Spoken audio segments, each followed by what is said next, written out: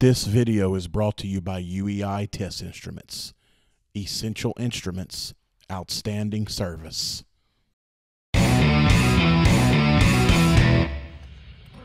Alrighty, we have a York package unit here, an electric package unit. Customer says he's not getting any heat. So let's see what we can find out.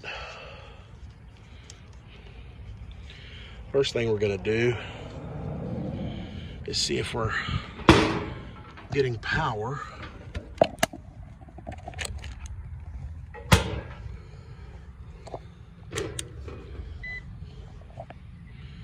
Sorry about that shaky camera work there. Let's see if we're getting power here. Okay, we are getting power.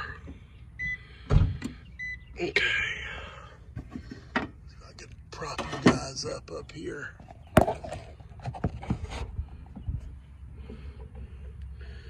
We'll jump red and white. I see a common. I see a blue common right here from the thermostat that's naked, but I don't see the common for the unit.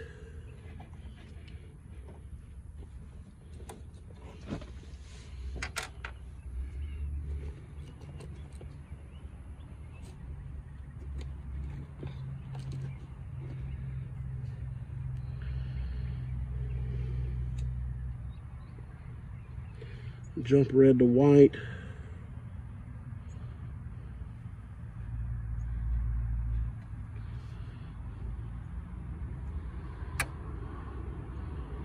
I heard it click. That's running. Let's see if we got an amp draw. Yep. Our heat strips are on.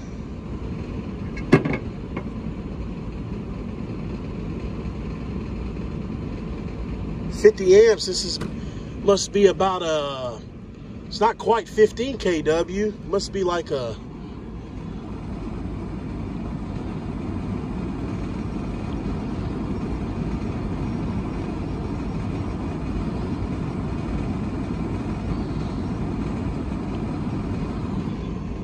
oh wait, we just looks like we lost some heat there.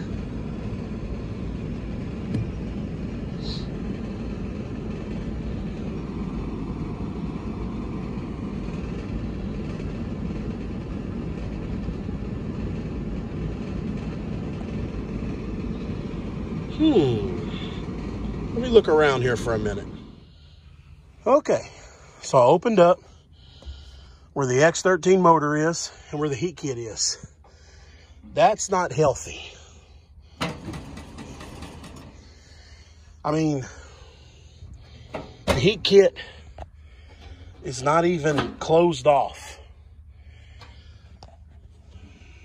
We're gonna pull it out. All right, so we have our heat kit out. It looks fine. It looks like it's an 11.2 kW. But the problem is that it's not sealed off. It's not getting proper airflow across it. And these limit switches are cutting it off. So, I don't know what, I'm gonna call the customer and see what he wants to do, but this guy's got other issues. His compressor's been replaced. Let's see if we can get a look at that. This is a, here we go. 2011 York package unit, 410A.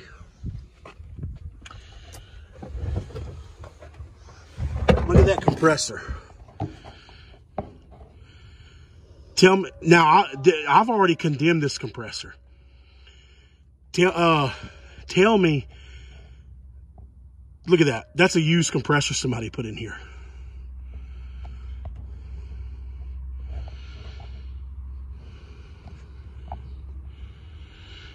Very used. You can see the repiping job. You can also see it here. Somebody has really been putting the works to this guy. So he wants me to price the compressor, and he wants me to see if I can get this heat kit working. Man, some of the stuff you see. Look at this. These wires have been spliced with no wire nuts. I'm gonna try to hang them. Unbelievable. All right, well, this is not really the most effective way to do it, but I mean, it's the only thing I could do. You can see I put a screw here. I got a piece of sheet metal laying over that crack. And you can see where I put a screw here and another one here and then another one back here. So there's a piece of metal right there, and I did stick a piece of foil tape over it to try to stop that air from escaping. So hopefully now the heat strips won't cut on and off, but somebody has been in here messing with this unit. I mean, there's not really much more that I can do with it. I'm gonna get these wires off of that blower cabinet somehow. I don't know, I'll have to figure something out. But right now I just wanna see if the damn heater will stay on. All right, we've been running a little while.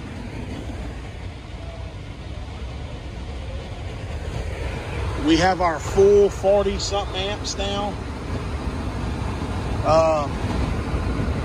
We were getting our 5 kW on the red wire, and the purple was dropping in and out. We had a loose connection. I fixed that, a loose connection on that limit switch. I fixed that, and ever since then we've been okay. So now we're gonna put the door on and continue to watch this amp draw. All right, guys, we're done with this one. What we've decided to do is I highly recommended that he get a new package unit, but he doesn't have the funds. So we gave him a quote to change out that old compressor in there, and to also, all right, this is where the heat kit is. When I leave that door off, the heater works. When I put the door back on, they cut out on limit.